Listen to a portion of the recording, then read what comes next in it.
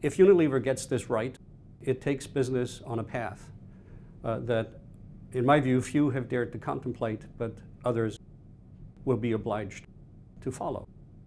Fairness in the workplace, not only throughout Unilever's own operations, but also in the extended supply chain. Secondly, opportunities for women. Enormously important. It's the most critical determinant of poverty reduction in the world. And of course, it's a foundational principle of fairness. And thirdly, inclusive business.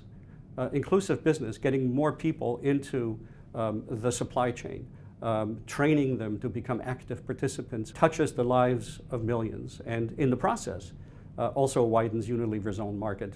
By being proactive in terms of human rights throughout the supply chain, Unilever contributes to meeting its own responsibility to respect human rights. It helps raise the bar in areas in which it operates. No one has undertaken this journey quite on the same scale before. There will be bumps along the way, inevitably. My advice is to stay the course because the journey is well worth the effort.